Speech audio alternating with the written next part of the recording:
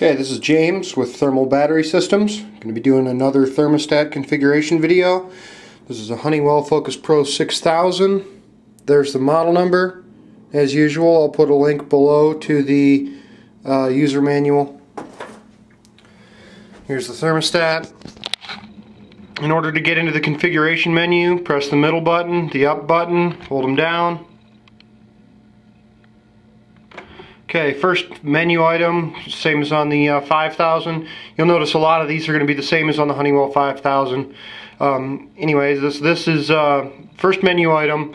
It's on 10 right here. Basically, this has to do with how many stages of heating and cooling this has. On 10, it's set up for 3 stages of heat, 2 stages of cooling with auxiliary, so heat pump operation like that. So, number 2 is the changeover valve. This is the 1 would be energized in heating, and 0 is energized in cooling, the OB terminal, and that's the way we want it. Number 7, this is the cycle rate of auxiliary heat. 5 is the factory setting. We're going to leave that there. It can go up to 12, I believe. We're going to leave it on 5.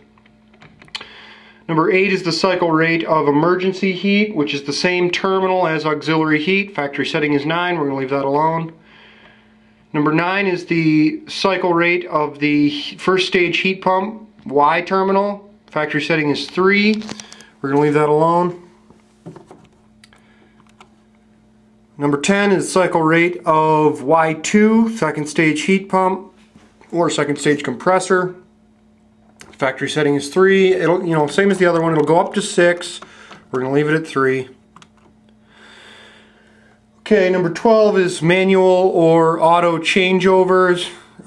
You can either have total manual is 0, manual and auto is 1, and automatic only is 2. I'm leaving it on 0. Okay, 13 is this is the important one in the 6000 series. This is the adaptive intelligent recovery, and 1 means on, and there's nothing else. 0 is off. I'm leaving it off.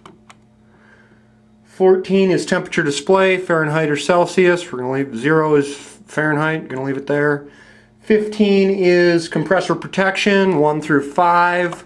It's how many minutes you want to delay the compressor between calls. I'm going to leave it at 0.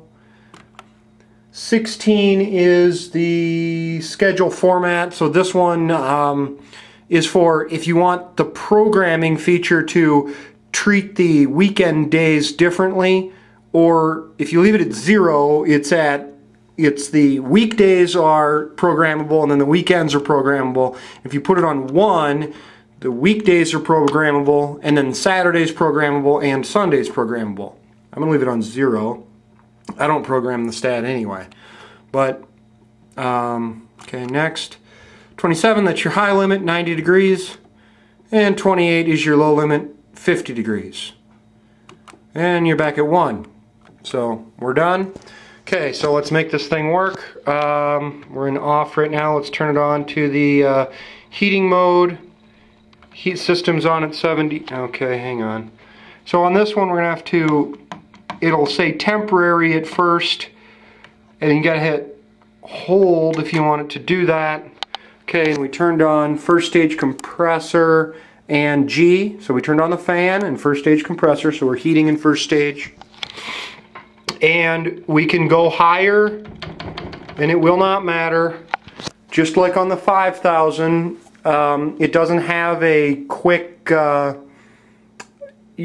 a set point spread that if you put a large enough spread in it, it automatically brings on the second stage. It won't do that. It'll wait 1 minute. And I am going to stand here and show that because that's one of the confusing things. You can see the thermostat says what it says right now. Y2 is not energized, so it only says system heat on the thermostat. So we're going to wait. It'll be, about 1 minute time. I'll probably be able to keep talking that entire time, as I usually am. Okay, there we go. Turned it on. Nothing changed on the thermostat. Still just says heat on. But we are now heating with the second stage compressor. And it'll be another minute, and then we'll get the W terminal will also energize, and it will that point, I believe, say auxiliary heat on, but we're going to wait and see what that says, because I want to know what it says when it's energized the W terminal. So we'll wait a second here and have that show up.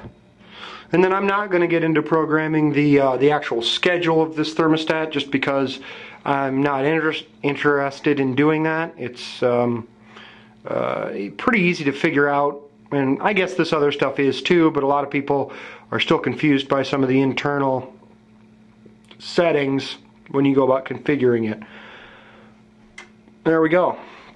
So, and then it did show up. Now it does read out auxiliary heat on. So as far as the thermostat is concerned, you know, as far as the readout is concerned, it will show you the difference between auxiliary and heat on, but it does not between first and second stage. Okay, now let's just test the other two things quick. Take that down to 64. We should shut this off. Okay, everything's off. Let's take this into emergency heat and give it a call again. Okay, and it should come on now. I've noticed with the 6000 there's a little bit longer of a delay than with the 5000. Just in that it's got a call right now and it's on heat. We're asking for 66 degrees. It's 65. Emergency heat is what's been selected. Nothing is on. Okay, it looks like we might have to go up higher than that.